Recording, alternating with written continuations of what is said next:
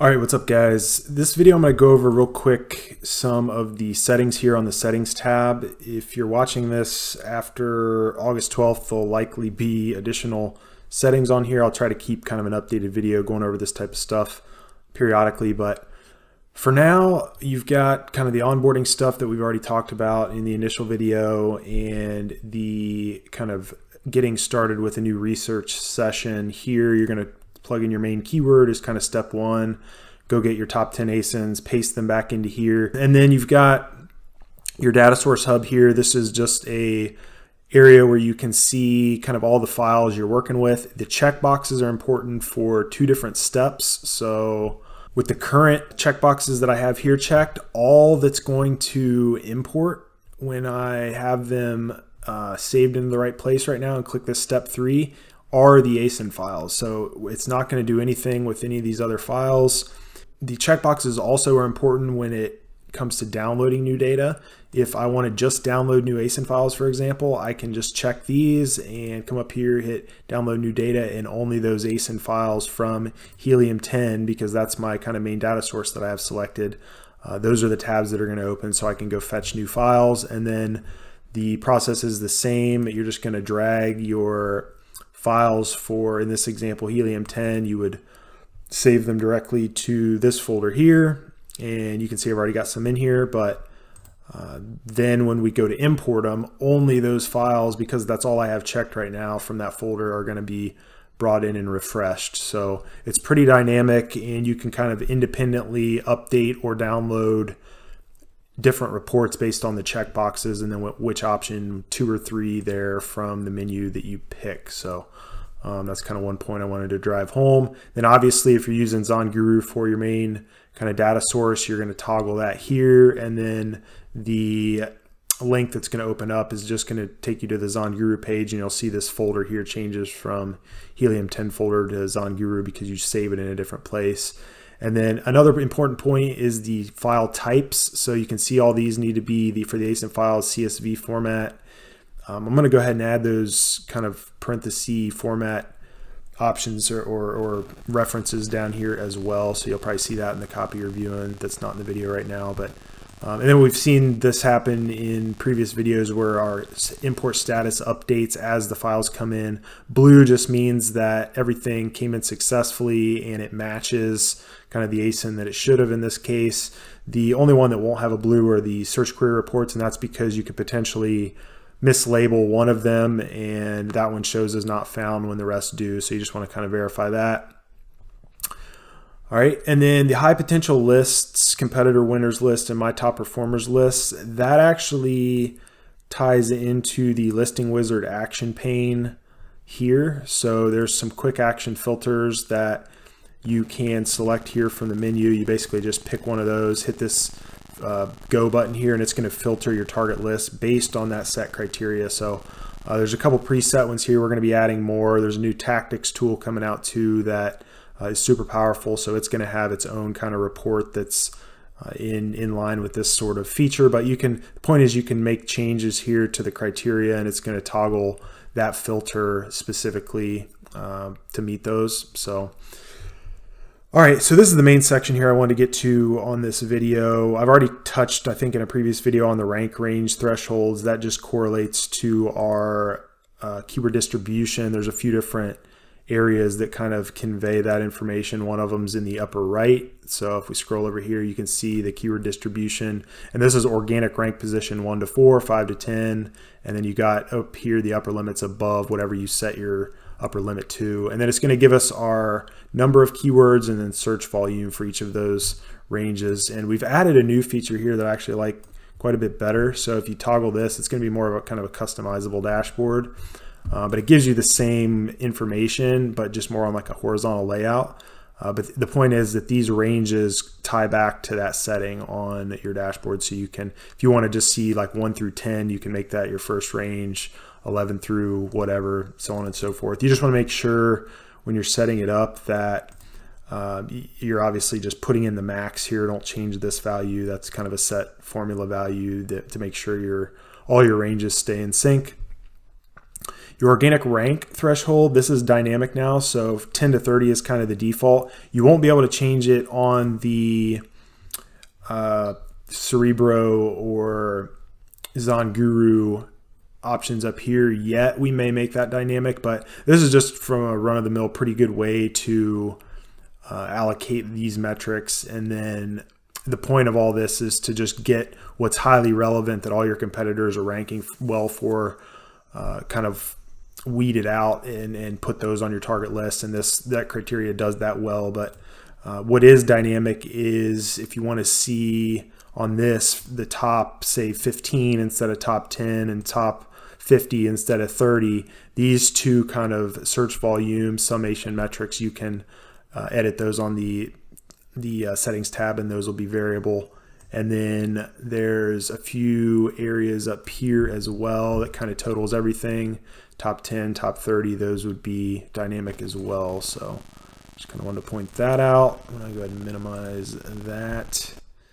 All right, and then the most important point of this video that I wanted to cover and spend a little time on is this file import move mode.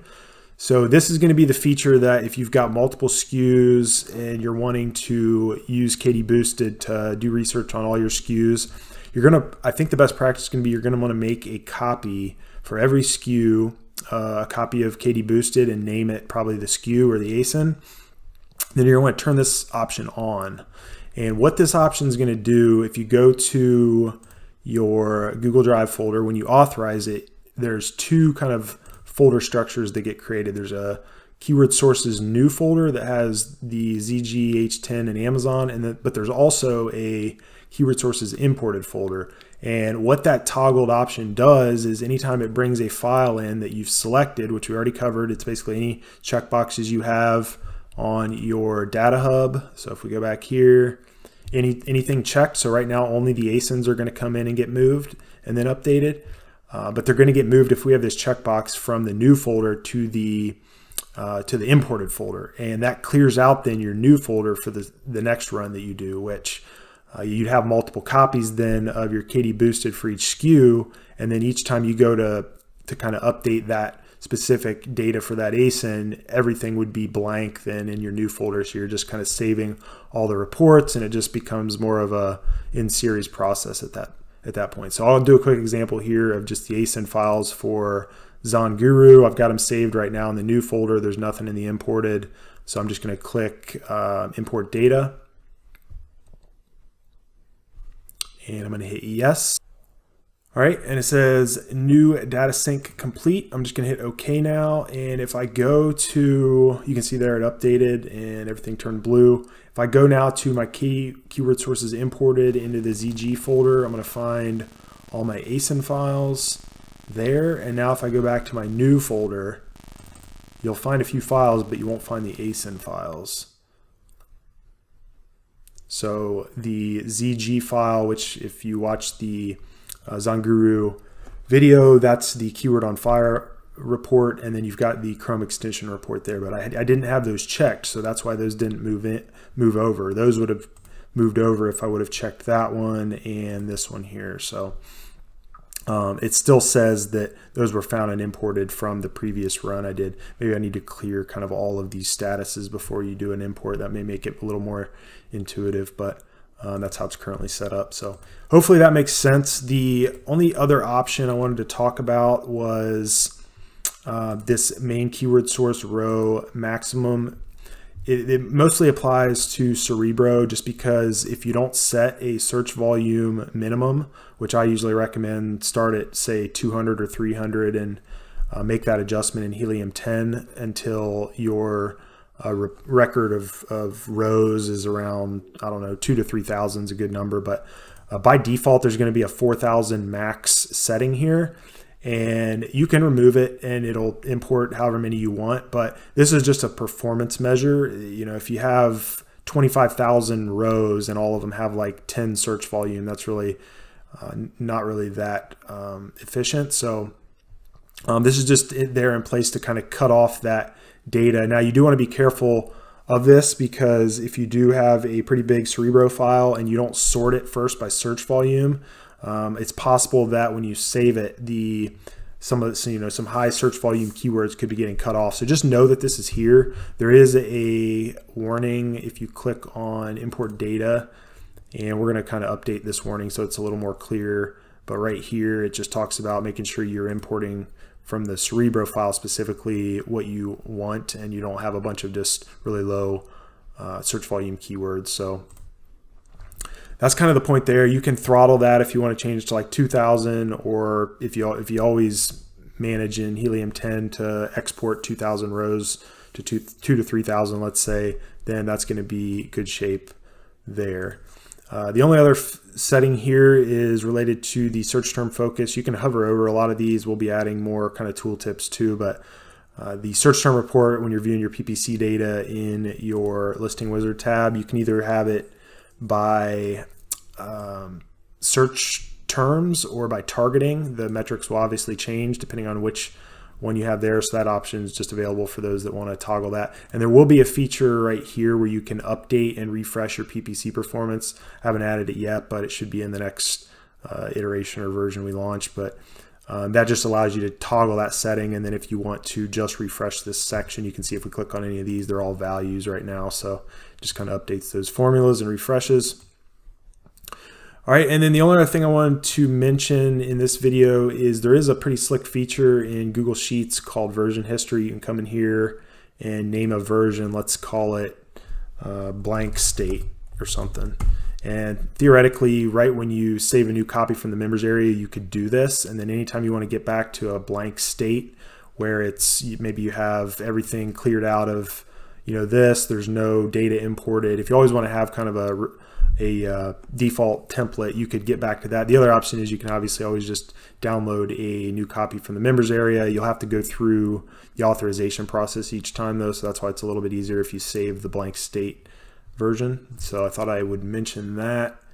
And let me just make sure there's nothing else. Importing files independently, file formats, correct. File formats, yeah, that's pretty crucial. I'll have a reference here. You can see CSV files, Cerebro. There's a few of them that you can, I think like brand analytics, you can do in XLS format or CSVs, but it needs to be CSV. Anytime there's a CSV option, it's going to be CSV because it's much more efficient.